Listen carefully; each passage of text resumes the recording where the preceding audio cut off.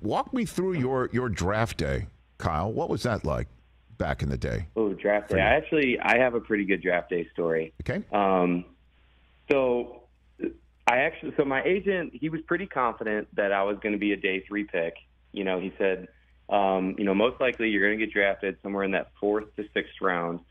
And I took my chance and I had a draft party, which, it's really rolling the dice when you're a fullback coming from Harvard to host a draft party. But I felt good about it. My agent, Joe Linta, he felt really comfortable with it. So we host a party at my mom's house back in Medina, Ohio, and have all my family and friends over, and really just kind of a dream day. 4th round, day 3 comes up, and we're all sitting in my living room, and I get that call with the Baltimore area code. I talk to Ozzie Newsome first. My whole living room just goes absolutely insane when my name comes across the ticker, and there's a great video on YouTube of it.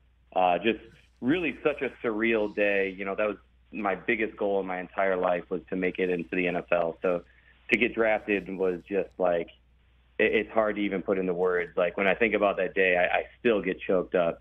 But besides that part of, living out my childhood dream, my mom had bought a meat tray for the party. And everyone at the party ate this meat tray. We had, it was just a local spot that everybody loved. Well, we all got food poisoning that night. Oh, God. from this meat tray. And so all my friends, are in town, staying with me, staying at the house.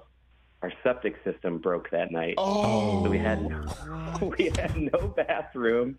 We all have food poisoning, and multiple friends get their flights got canceled the next day. So here I am, riding on an absolute high, best day, literally one of the best days of my life at the time, best day of my life. And then we all get hit with food poisoning and can't go to the bathroom anywhere. So did you go to the Ravens the next day and they're like, how'd you drop so much weight? And you had to explain what was going on. Back then, we had a week until we had to report to rookie minicamp. I don't know if I feel like it's different nowadays, where guys are literally there the next day or so. Yeah. But I think I got drafted on a Sunday, and we didn't have to report until the next week. So I had some time to gain that weight back. So what was your rookie year like? I don't know the Ravens roster off the top of my head from 2013, but obviously Harbaugh was there. And what do you got for me on that front? Who was there? Ray? So the Ravens had just won the Super Bowl. Right. And Vontae Leach was their fullback, and he had just made a Pro Bowl.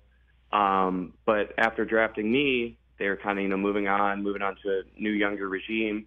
And so they released Vontae, brought me in, and I went through all mini camp, OTAs, all that kind of stuff. Running with the ones, thinking I have a chance to come in here and play as a young rookie.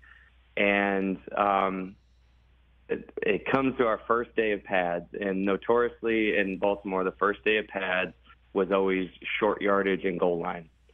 And so I didn't play fullback in college. I played tight end, but quite honestly, I was a glorified slot receiver. I was a true H-back. I was very rarely in the backfield. So I was still learning the position, and it's short yardage and goal line day. And we have 3 groups, and I'm the only fullback on the roster. And so I go 12 reps in a row on the goal line and coming out of the I formation, and these guys just absolute took a beating on me.